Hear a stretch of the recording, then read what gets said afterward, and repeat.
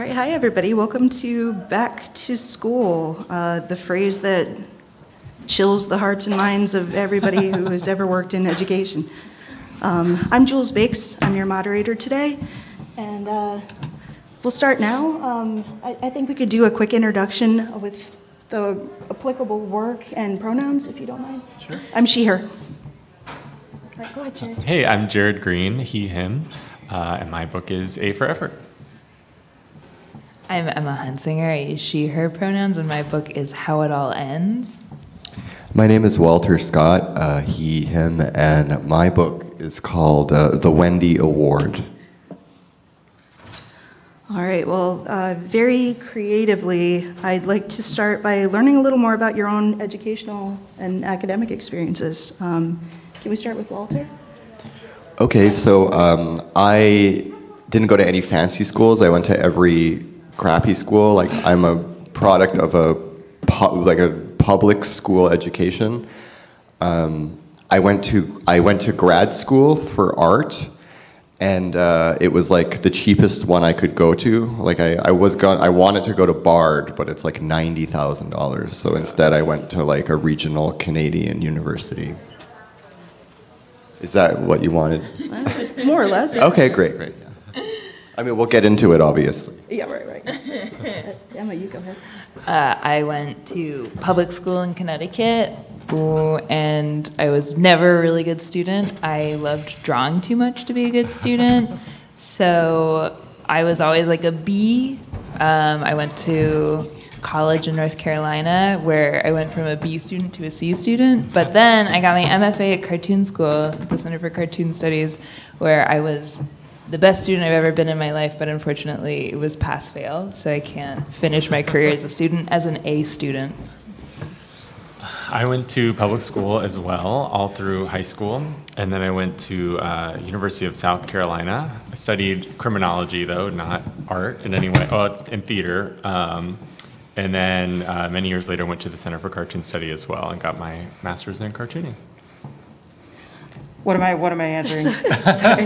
Well, first, Anna, we'd love you to introduce yourself with pronouns and your applicable work. Oh, yeah. So my name is Anna Sellheim. Sorry I'm late. I was getting wheeled in. I'm also taking this off. I'm sorry. I'm also an alum at the Center for Cartoon Studies. I was asked to be on this panel because I have done some comics about my education, but I'm currently an educator. I teach art and comics to refugees throughout Baltimore City. So I have posted some work about that. I also have work from them here at the show. Any money they make off their work goes towards a student snack fund, but they liked my work on Instagram, so they invited me. Yeah, and then what was the second question? So the second question was, can you tell us a little bit about your own educational and academic background? Okay, so I'm from DC. I went to Lafayette Elementary from 1st to 4th grade. I have a speech processing issue, so I didn't learn to talk until I was 4. They thought I would be a terrible student. I was actually an excellent student, except I can't spell or do grammar for anything. I then went to the Charles E. Smith Jewish Day School for 4 years. It's literally down that hill. I went to Duke Ellington for high school, which is not technically a magnet, but like a magnet high school in essence here in DC for the arts.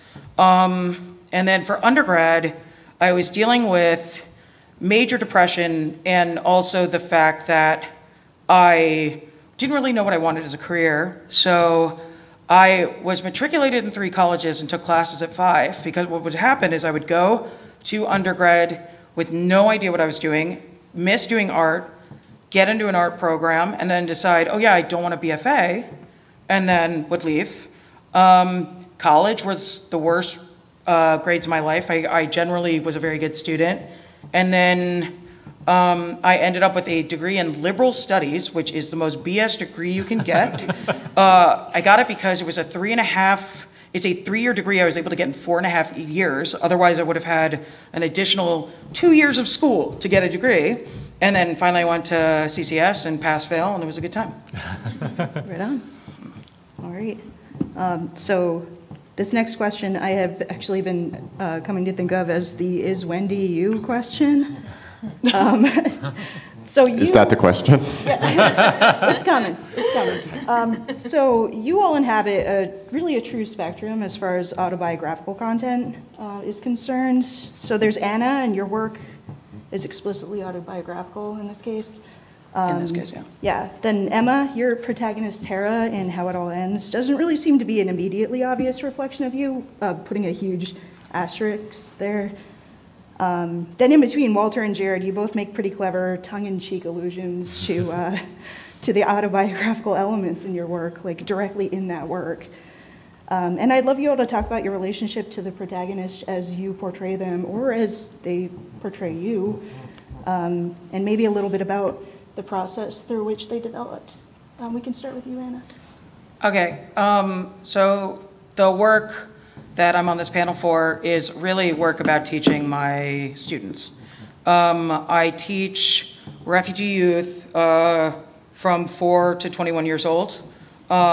Essentially, I go to a different school 4 days a week. So I go to, this is all in Baltimore City. I go to 2 different elementary schools. I go to a middle school, and then I go to a high school.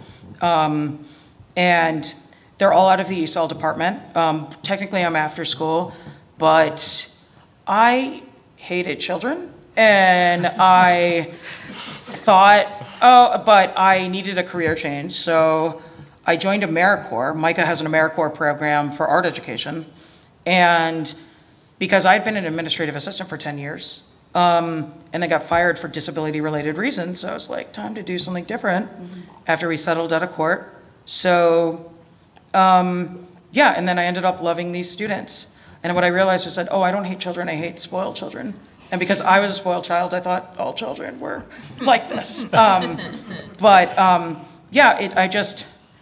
I want to show, I think a lot of media depicting children really shows them as like brats, especially when they're interacting with adults, where it's like, man, like, it'll be like this child acting like a demon for 90% of whatever sitcom or book or whatever. And then at the end, like, they'll get him to bed and the kid will be sleeping in their crib. And then the exhausted mom and the dad will be like, wow, this is what makes it worth it. And so, yeah, I just wanted to show my students being awesome because they're awesome. Yeah. That's great. Yeah, so development. My main character is called Jay Violet, so very, very close to my name.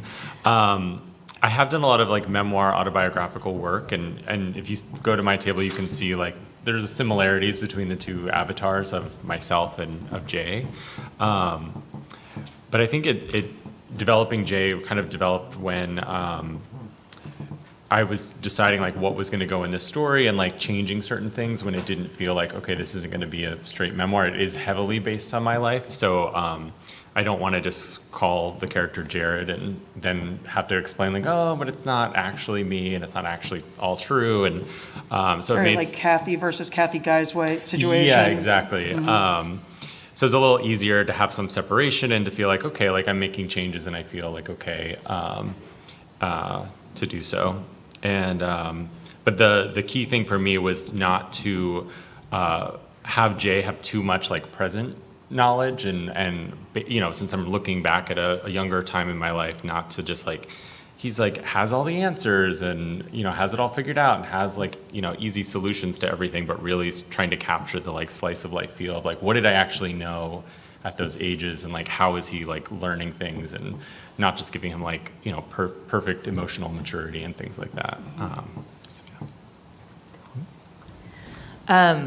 You're right about my book being like vaguely autobiographical, but not totally. The book I made came from an autobiographical piece called How to Draw a Horse that is about my first crush. That ran in the New Yorker, and after it ran in the New Yorker, publishers were asking, like, could you do a memoir? And my, like, adolescence was spent, like, either sitting in front of the computer IMing people or at track practice, and it didn't really make for, like, a compelling story. So I was like, memoir's out, it would be too boring. So I decided to make it fiction with sort of but pulled feelings from my adolescence that I really remembered vividly, which was nice, because then I didn't have to draw a book about sitting in front of a computer and going to track practice. Yeah, I feel like I've been in a couple of spicy conversations since I've been here about whether there's too much autobio in graphic novels. And for me, Wendy is like an avatar of me, I suppose, but like I too am like a little maxed out on like autobio, and I suppose mine is in a way, but what's really great about having a fictional character is that like, if I'm drawing from my life and my life is like, let's say, particularly messy, and like Wendy is enacting these like really messy situations, I get to sort of sneak out the back door in that way, where it's like, well, that's not me, it's Wendy did it, you know?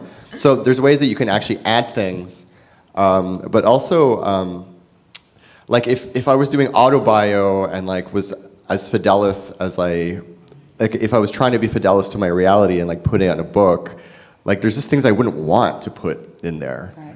You know? But like if it's Wendy, I can, right? So yeah, there's like freedom and leeway when you make something that's fictional, even if it is like based like pretty much on exactly everything that's ever happened to you. Yeah, totally. I mean, that's why historical fiction is a thing, right? Historical fiction? Yeah. Yeah, so people don't have to be too beholden to like research, right? Right, yeah. It's the same deal, but less messy. Well, sometimes messy. Anyway. But I mean, I'm sorry to interrupt, but Rob Clough is one of the organizers here, and he had this series, the Sequential Art Workshop, about the history of comics, and he had this really fascinating perspective about how memoir is a genre, because even if you try to be as accurate as possible in your memory, you're still going to misremember things. And if people see that, if they're in your work, they may not recognize it. So there's definitely instances of my comics where I'm kind of combining, you know, like condensing things or adding like a perfect one-liner at the end kind of thing as well. Actually, that's a good segue into a question I was going to ask later, but I might as well ask it now. Let me get there. So I have a question about handling characters who are influenced or inspired by real-life people. Do they play a role in your work, or do you actively avoid it? And if they do appear in your work, do they know? Are you ever worried about offending anybody? Walter, we could start with you. Yeah, I've been accused constantly of basing characters on real people. Like, I had an ex-boyfriend apologize to me for his behavior. Like, this person's obviously me, and if this is how you feel or felt at the time, I apologize. And I'm like, no, it's not you. And then I look at the character design, I'm like, oh yeah, it is kind of him. So it's like a way sometimes when you're making these stories to like emotionally process a situation. And if anyone is based on anyone in my book, for me, like, honestly, this sounds like a lie, but it's just me maybe subconsciously making that happen.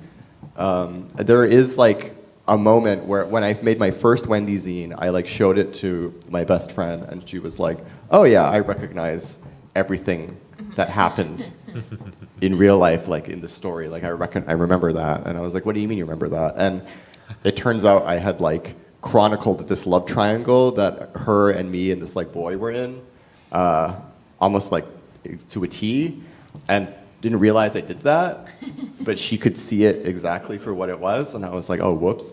But also, it was also accidentally like, this is like not really, but then her and I went to see this Xavier Dolan film later called L'amour imaginaire, and somehow it was the same story.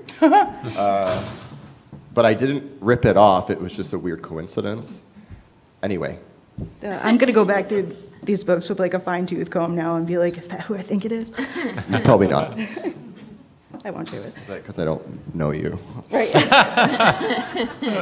So it's not, is what you're saying. That's right. I actually have a character in my book based heavily off of a teacher I had freshman year who was new to the school and therefore like a massive target for all of the lacrosse boys. And I was like, what if he does read it? I don't know, I'd feel bad if he saw my perspective, which is that lacrosse boys were like constantly harassing him while we tried to learn about Charlemagne. But I think, like, kind of, Walter, like what you were saying, you can try your hardest to hide it, but if there's, like, I don't know, I feel like there's got to be a percentage. If you put, like, 25% of somebody in a character, they're going to find it, and they're going to see it. So, and then you just have to deal with the consequences. yeah, right. Which for me, I guess wouldn't be so bad, because my 9th grade history teacher isn't in my life anymore. Yeah, for me, there's definitely some characters that are one-for-one based on real people, certainly my family members. But then there's a lot of characters that are amalgamations of like multiple people, and part of that is just for like story clarity, because it can start to get really, I don't know, out of hand to try to include like everyone you ever met, and make each character in your class like, and have a moment, and then you're like, but wait, where did that person go? So I try to streamline it a little bit, but then there's characters like the theater teacher in A for Effort, who was based on the theater teacher that I had, and I had shown him a version of the story a while ago and never heard anything, but then I sent him a copy because I'm like, it's pretty obvious that it's him, and he really liked it a lot, and the feedback that I've gotten in this book is everyone really seems to like the theater teacher, and the like sort of having a tough teacher who was also like very encouraging. Seeing that represented was really cool. So that felt nice to feel like I represented like the feeling I got from like him in his class, and yeah. And then my family knows that like I've changed some stuff, but this is like it's you basically, and they seem to be okay with it. Yeah. Yeah, so it depends on the situation. My students, for the most part, I never draw their actual likenesses. I don't use their names. I essentially will mix and match. Like, even though it'll be a specific situation that actually happened, even though I was talking earlier about condensing things. If it is actually a situation that actually happened, I will literally just swap students and come up with, I only use letters really, for names. And also I'll often switch countries that they are from. Because we have the big countries I teach refugees from, they're generally from Afghanistan or, Congo, Eritrea, or Sudan. So, but I'll just like mix and match those all the time. Occasionally I'll throw in like a third, we occasionally have a student that's Iraqi, like that kind of thing. When it comes to autobiographical work that I do that is not based on students, but like adults that I care about in my life, I show it to them first. I don't think that doing art that hurts other people is worth it. I prioritize the people I like in my life more than the art I do. And honestly, a lot of the times they just make me change one line or something. It's not usually that big a deal, because generally, if you like me, you also like my comics, or vice versa. And then if it's someone from my past, like the same thing, right? Like if your theater teacher hadn't gotten back to you, whatever, your 9th grade teacher. And then if I don't care about them, then they can go screw themselves. I don't care. I don't actually contact them and ask. Yeah. I support that. Yeah. All right, some of you are portraying experiences that happened a pretty long time ago, but all your work is centered on like a really great, authentic voice. When you're like reading or watching something set in school, and it's very like, hello, fellow teens, like just like obviously written by somebody who doesn't remember school or kids, none of you have that problem. So I'm wondering, how do you remember what all this was really like? What resources have you used to refresh your memory? And Anna, for you specifically, because your experiences are so recent, and Right. Your work requires like a real empathetic eye to catch the minute emotional nuances of your interactions with students. And I'm wondering, how do you keep that eye fresh? How do I keep that? Yeah. I don't know. I love them. It's very easy when you love your students to be empathetic to them. It's much harder when I'm not usually writing about the kids I don't like as much, or it'll be the same kids that I love, but they're doing something annoying. I'm not generally like documenting those moments. Yeah, I don't know. I've learned so much from being an educator, besides the fact that some kids are okay, but like, honestly, my big goal when drawing comics about these students is I want people to know they're like people first. And that's also with their art. I think it's really important not to think of like refugees, the demographic. Like I want them to, these are teenagers or kids first, and they all have super, like, look, anime's forever, and you got a middle school girl that's drawn from Afghanistan that came here like 6 months ago. She can do the best Naruto you've ever seen. Yeah, because that's with their art too. I always want to make sure that they have the space to draw what they want, and sometimes they talk about their experience with that, and sometimes you would have no idea, but yeah. I saw that Naruto. Dude, I know. That was really good. Oh, she's a prodigy. She has never even had an art class. That girl, I'm taking her places, it's fine. As far as my, memory of that time, I mean, I was an on-again, off-again journaler, so I feel like sometimes when you commit stuff to writing when you're younger, you do remember it later on. I also have like all my old yearbooks, so like reading through messages and remembering like different friends that I had during my younger years. I have middle school yearbooks and high school ones. And then I'm still, my best friend from high school, who I met in 9th grade, who is the basis of one of the characters, she read early drafts of the book, and she was like, I can't believe you remember some of this stuff. We're like, oh yeah, that person who we had class with. So that was reassuring to feel like I was, even though I had changed things and kind of streamlined the story, it still felt like what that experience was like being in 9th grade. Kind of like just a practical one, which is I just listened to music from when I was in like elementary school or middle school. Yeah, right? Just put on like Sufjan Stevens, Illinois, and I'm like 15 again, and I remember everything I was feeling then. So young. I know. I feel like it's really surprising how well we can like store memories in songs, and I still it's just like worked every time. It's pretty amazing. I guess because my book, I guess that we're sort of talking about Master of Art, Wendy Master of Art, is about my experience in grad school. That was only like 5 years ago, so it's like pretty easy to recall. And I think my professors at the time even, they were expecting me to write a book about it. So I think they kind of like didn't critique my work as much as they should have for me to get a proper education. Yeah, love it. And like it seemed like they were all like a little bit afraid at all times. But to the point of like memory or whatever, like when I started the series, I was like in my late 20s, and now I'm like almost 40, which is like, so bizarre to me. But so we were trying to turn Wendy into a TV show. Which is not happening, sorry. That'd been fun. That's Hollywood, baby.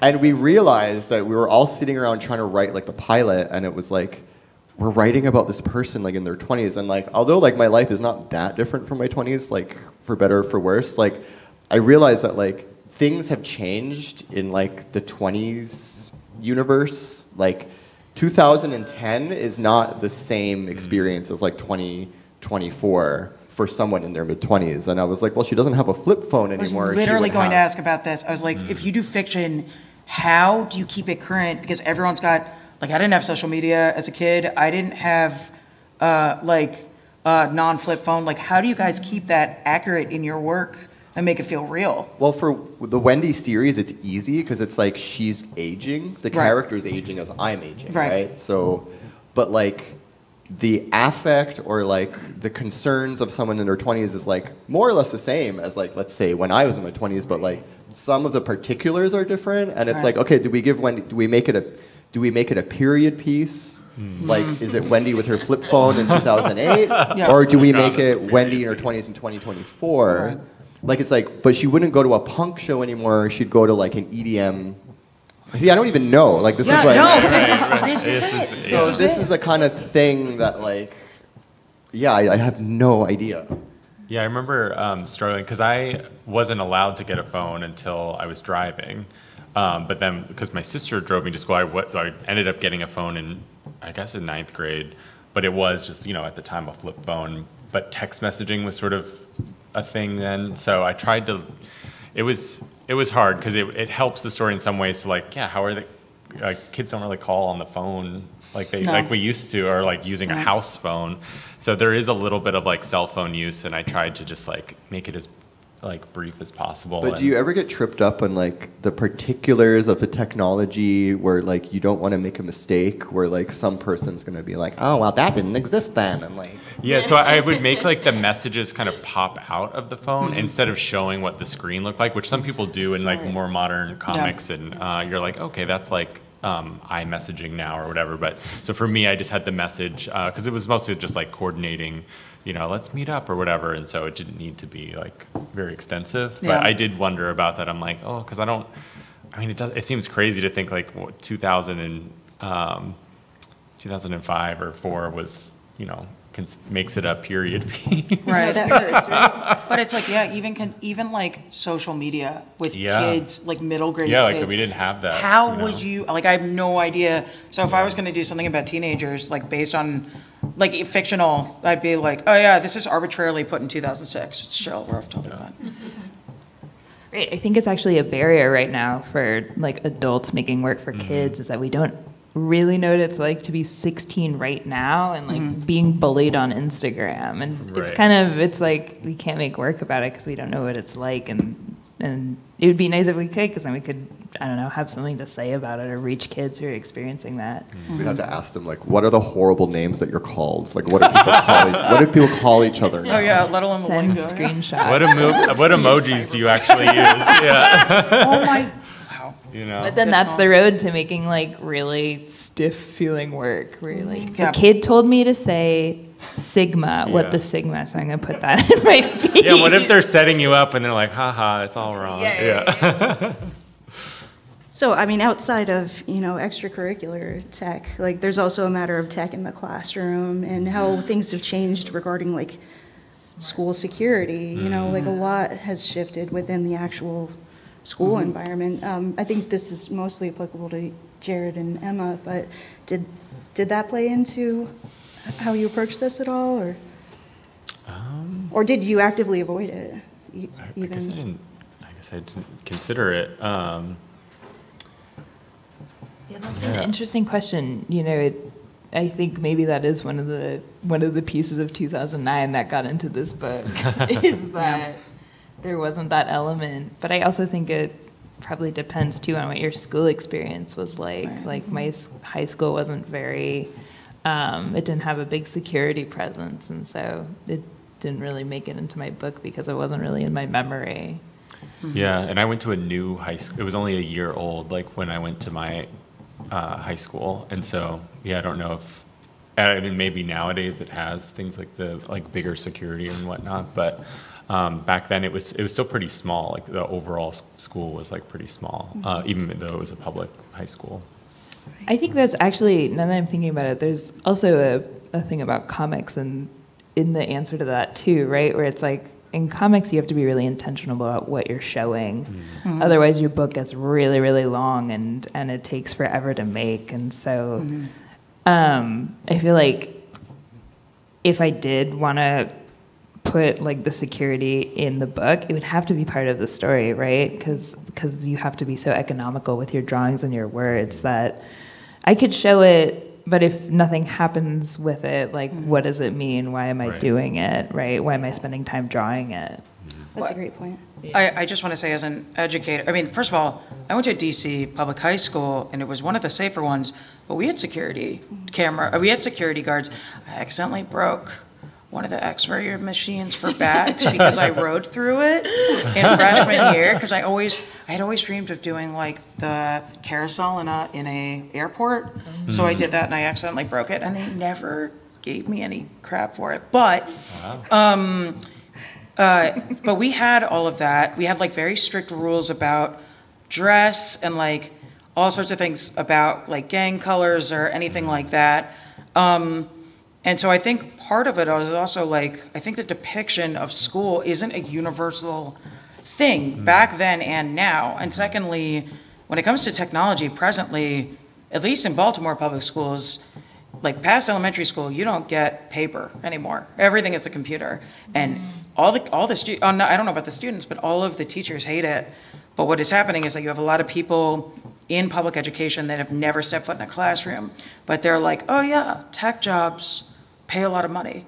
So we're gonna all teach everything on Google Classroom, which is why like I'm really, like, I make sure that my program is one of the few places where you're not looking at a screen. Because I'm one of the few places that like, that's possible, but there's so many times where students are doing math and I have to scramble to find like scrap paper because they're just supposed to do it in Google Classroom. So, I mean, that would be like, I'm not saying you do with the middle school stuff. I mean, these like fictional books need to add computers to everything, but it's like they barely use paper anymore. It's crazy. It is interesting. I mean, it's something I wondered about with the predecessor to this book, A-OK. The middle school I went to had a block schedule, and then my high school had a period schedule. Like those are two very different like structures for having school. And then I've had friends, like a friend of mine who went to an all-girl school in another country. Like she can't relate to my school experience. It was so vastly different, and so in some ways, I guess I take it for granted maybe, like I'm just, this was my experience and hopefully there's enough like universality there and in like what I'm, not focusing on maybe like the structure so much, but just like, the relationships with the teachers or students, and then that's the more universal part that everybody can relate to and not so much like how different our schools were. Although I kind of find that interesting too, like, oh wow, you went to a school that let you go off campus for lunch. Like that seems like so bizarre to me because I never experienced that. Actually, that's a good lead in to a question that you sent in, Jarad. Jarad had suggested an interesting thought. How have you all gone about planning the classes and schedules of the students you're working with? Anna, this might apply less to you, but do they play a role in your work, or do you... I mean, I only teach art class. Yeah. I have a particular comic where I definitely have ideas of what I want as lesson planning, but I'm not like an art teacher where, man, we're really gonna learn 3-point perspective today. Like I'm not actually like their art teacher, I'm their after school teacher. So my big thing is I just let them draw what they want. I give them guidelines if they want it. If they want to do another thing, that's totally fine. Not all my students like art.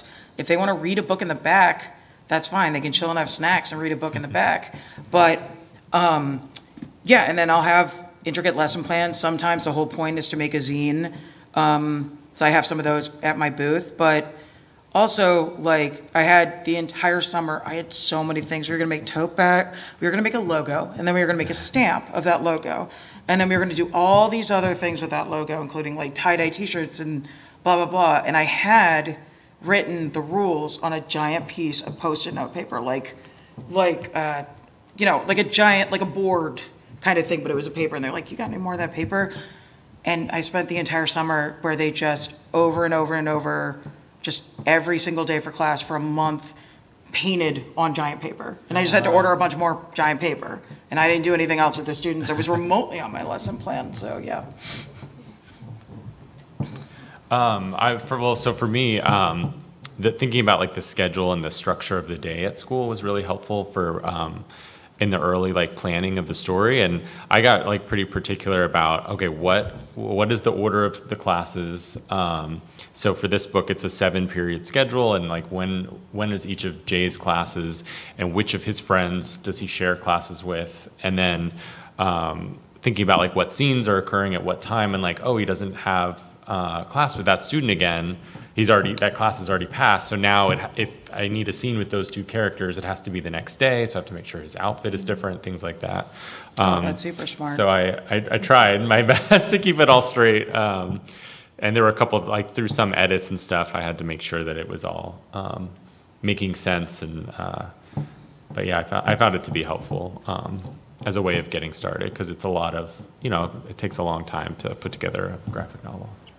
I didn't do any of that work. I didn't think about the schedule at all, and I actually got a lot of copy edits about it, where like there was a plot point that ended up not working because like I got the days of the week wrong. Yeah, but the best copy edit I got is that porta potty is a licensed trademark, and it's spelled with an I at the end. Potty with an I. But still 2 T's? Still 2 T's, okay, with an I. Yeah. Were you allowed to use that name brand? Yes. Nice. I know. Thank you to the good porta potty people out there. I know you're here today, and I just want to extend my thanks. I think my work is a little bit looser in that regard.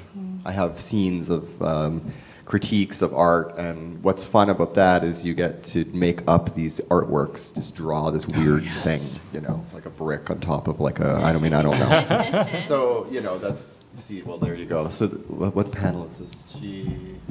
Oh, that's her, this panel is her talking to a student, but she's extremely hungover. Yep. And she's running to go puke in the toilet. I don't know. Has anybody ever wanted you to make any of the pieces that you invented really like that would actually work really well? I have this one in the book called Lacan's Table, and it's like a book of Lacan embedded in resin in a table, and I was like, oh, that would actually probably be an artwork that somebody would make. Walter, actually, Wendy is kind of unique in this situation because she appears as both a student and a teacher. Right, yeah, like what I had to do, yeah. Yeah, so like what could we learn about seeing Wendy as a teacher that we could not have learned about seeing her as a student? Well, in this book, she sees herself in the students, so it's like she realizes she's not young anymore, like at least, you know, that's a thing. And I mean, my experience, yeah, it is kind of weird being both a teacher and a student at the same time. I feel really terrible for these kids. Like that I'm the one that's going to have to introduce them to contemporary art. Yeah, I don't know. What was the question? Oh, what should we be learning, or could we learn about Wendy as a teacher that we couldn't learn about her as a student? That she's just old now, I guess. Well, no, one of the things I really like about when she's a TA and a teacher is that you don't really show her not being disillusioned, right? Like, she seems disillusioned with art as she's trying to also inspire these other students with art. And I think that's like a really, not only do I think that's probably super common, but I think it's like really well done in your book. Yeah. Thank you. So this is a little broad, given what we've all said, but bearing in mind that sometimes the character in question is you, to whatever degree, why did you choose for these specific works in academic setting? What does this setting support, or sorry, how does this setting support the specific story you're trying to tell or the ideas you're trying to get across? I can jump in first. I remember when I was halfway through this book, I got like really, really stuck and really upset, and it felt like I was making something really stale, and I was on the phone with my agent, and I was like, it's just another school story. And she pointed out to me, she's like, Emma, kids go to school. Kids spend most of their time in school, so like you're making stuff that's really relevant to them. And I found that to be really clarifying, and like, right, school is where kids are. The book is about the feelings and things that happen in school and that are sort of unique, that like uniquely happen in school. So I think like I said it in school because it's super relatable to children, and it's like it's where all this stuff happened to me, and it's probably where all this stuff is happening to them. So yeah, it's the perfect environment for a story for children. Yeah, I'm trying to think. I mean, with the theater class that I show in A for Effort, I think for me what was exciting was to show sort of, because I was very shy when I took acting class, and to portray like how scary that was at first, but then how much I learned from it and how like encouraging it was, and I didn't expect any of that going into it. And I guess for me, like, because yeah, every kid experiences school, like to think like, oh, you can find like a class that's out of your comfort zone and end up like really getting something out of it. And I felt like that, I don't know, to be encouraging in that way, to like, try something new, and even if you don't like it, you can, it maybe won't be the worst thing in the world. Yeah. Well, okay, I'll jump in. So my grad program was in a small town in Ontario called Guelph, and in my book I call it Hell, Ontario. And being there was kind of like being in a cast of a film. Like it was like there was the lounge, and then there was the bar, and then there was the apartment that I was staying in, and like it just felt like it was the same 13 people. Like we didn't make friends with any of the townspeople. We were all just stuck together, right? So it was already sort of like a built-in, almost like play or like movie. Like I felt like I was in like a movie or something. So making the book, it was really easy because it was like, okay, I'll just make these 6 students. They're all stuck together, and it's like a comedy of manners. So the structure was already built into my life to turn into a book like very easily. And it's great too because then you could like hone in on each character and like really think about what each character is and then like play them off of each other. So yeah. And then I'm a teacher in a school. Yeah. That'll do it. I think we could actually open up the floor to questions, unless there's any last minute thoughts you guys want to. Okay. There are actually microphones, so yeah, if you could. Makes it easier for you. Do you have to race? Okay, I'll go first then. Hello. So this is a little bit of a repeat of a question, but maybe a little more specific as you talked about how you sort of help yourself remember what life was like back in the day. And so my question is more specifically, do you have any advice for how to capture the voice of kids and youth who, you know, are in a very different place in their life than you are as the writer?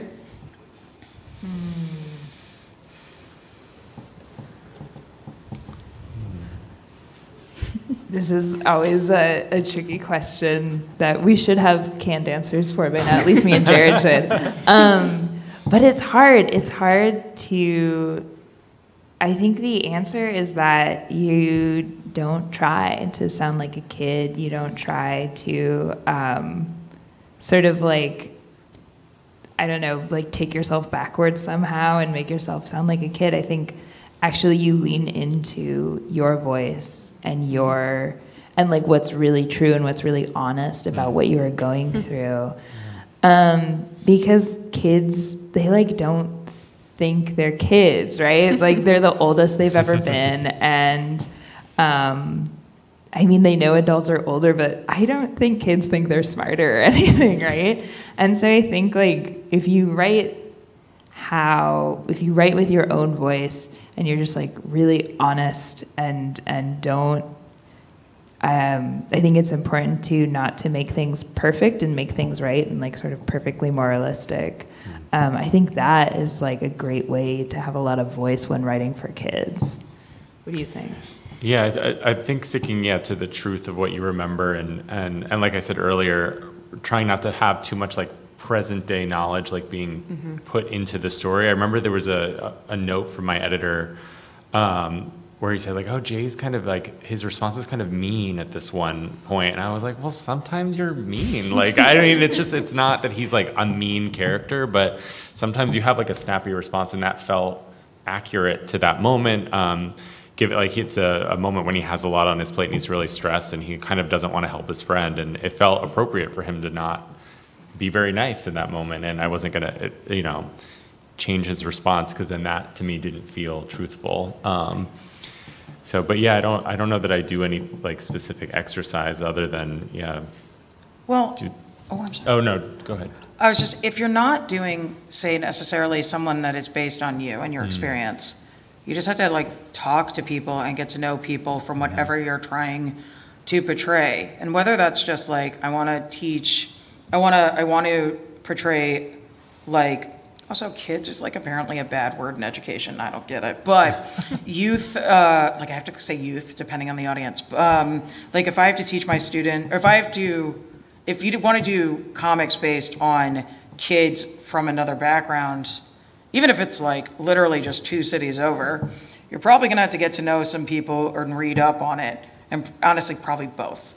And this is, I think, also very important if you're trying to incorporate like diversity in any story of any kind, whether it's like racial or queerness or anything that is unlike you, like age difference, all that is you gotta like meet and get to know people from all different kinds of backgrounds in order, it's also the way to have the best life too. So, yeah.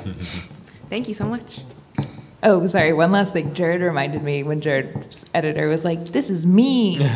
I think like one of the important things, or to me, like the difference between kids and adults is like experience, right? It's like as an adult, we have so much more experience than children do.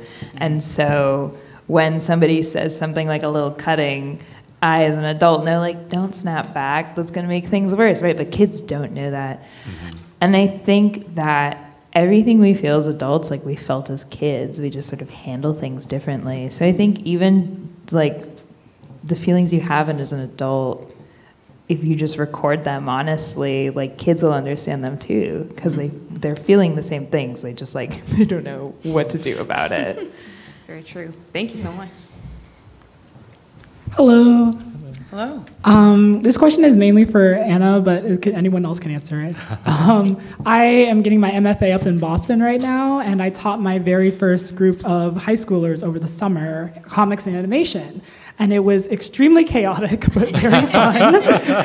And my question is, like, what kind of piece of advice do you have for like new teachers that maybe you wish you had when you were starting out in your education experience? Well, so I will say that I kind of had an unconventional way of starting being a teacher, which is like I didn't go to any kind of schooling for it. I had a quote unquote month of training, but like the head of the department was kind of on the way out. So some of the things, so is it high school specifically or is it just in general? In general. Okay. High school is definitely very interesting. Yeah. So high school is that like, one, I would take their phones away. And I'm not kidding. With like, if you're teaching art to high schoolers, you can provide them with, if the school allows it, like iPads or computers so they can look up reference, but they don't need to be having their phones. That being said, you can also incorporate things online into your lesson plan. Like, I know that the actual high school art teacher at the high school that I do after school programming, she's brilliant. And a lot of times she will literally just take a tutorial off of YouTube and use it. I actually used TikTok to explain to a Spanish-speaking student, like, I don't know English, I don't know Spanish, she doesn't know English. We're kind of using Google Translate, but essentially, at one point, I just downloaded a demo on how to make a stamp and showed it to her, and it was extremely useful, and it's also 30 seconds versus YouTube, you know, they have the time limit. And then, yeah, one of the things I also try to emphasize in art class is we don't make fun of each other's work. Now, if it's critique setting, that's different. Even though I've really recently found this like mode of critique that I find really fascinating, where in art schools where it's you take the work as is and then you talk about what interests you in the work and what you like about the work, and then the artist uses that as they want and lean into that in whatever the way they interpret. And at first, I'm like, everyone's like a giant baby that can't handle criticism, even though that's me. But it was fascinating when I was taking this class, watching all of these people start to make significantly better work just based on that idea. And then for younger kids, one is take breaks to move, like get up and stretch, you know, have a little dance party, not dance party, but like have a little ring around the room or something for like 15 seconds. A way to quiet them down is you start talking very quietly. And then they start to be very quiet because they have to be able to hear you. Even though all you want to do is scream. And the last thing I will say that I found extremely helpful is with young students is you all make the class rules together. So what do you think the rules of the class can be? And you know what, I'm a fun teacher, so if I say butt in chair, they're allowed to laugh because I said butt. And that's fine. And then they all sign the rules. That's actually one of my first assignments is I have them create a superhero of themselves with a like emblem, and then they sign the emblem on the rules so that we all agree to the rules, that kind of thing. There's some great images of those in your comics. Thank you. Yeah. I think we have time for one more, yeah. Yep. Hi, hello. My question is, when you're writing a character that's meant to be like yourself, how do you prevent yourself from just copy-pasting yourself into the story? I made it a woman. But also, people say, wow, you write women so well. I'm like, she's just a drunk gay man. Drawn to look like a lady. Like, so there's a certain genderless anxiety that I think we all share that is beyond any markers of gender, let's say. But when you, strangely, when you make the character look like a woman, people are assuming that you're creating like stories about women's experiences specifically, when I think we all feel like this sometimes. So, you know, I mean, I feel like that's a whole like maybe gender panel that I should be sitting on that like this conversation's more appropriate for. But I would say that's, you know, one way is to just change the gender, I guess. No, I think that's really smart. Like, I do the same, you know, I occasionally do fiction. I wish I could do more fiction, but it doesn't.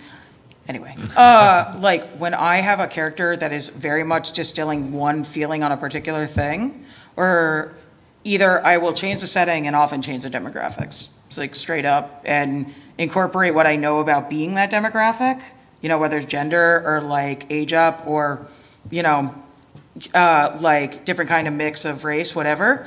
I will incorporate like that maybe in a tertiary sense, but really setting and demographic swap is a really easy way to like separate yourself, for sure. Trying to think. I mean, visually, because it's semi-autobiographical, I did change some things. Like, you know, but people still come up to me and they're like, "That's you," and I'm like, essentially, yes. Part of it was more like out of necessity for all the pages I had to draw to like and color and all that to make it a more simple like avatar. But yeah, I guess you know, it is me. So I guess in some ways it is like copy paste, I guess you could say. But then, I don't know, there is some kids like maybe a little more like mature than I was back then. I don't know. It's an interesting question. I don't know that I have a good answer for that. Kind of piggybacking off of Walter's answer, I feel like if you just change like one personality trait and give them like one hobby you would never have, you can probably end up with somebody really different than you. Yeah, it can be really superficial stuff that'll just, the character will start sort of writing itself eventually, and it'll write itself away from your personality. And also, my characters, I feel like they're all different facets of me. You know, like I have, like Wendy is like the more art school oriented character, the main character, but then her best friend Screamo is like the party guy, and then like her friend Winona is like the indigenous artist, and like each of them like represent a different facet of who I am. So it's almost like a diffracted sort of like parts of me all having conversations with each other is a way for me to work through my own like questions about my own identity or my own point of view. So yeah, like it's kind of a trip to have like 5 different fictional characters that are all you in some different way. Interacting with each other, like an internal monologue. Yeah, I'm sure there's some like therapy thing that like encourages you to do that. Awesome, thank you. All right, I think that's time for us. Thank you so much, everybody, for coming. Thank you. Thank you. Panelists.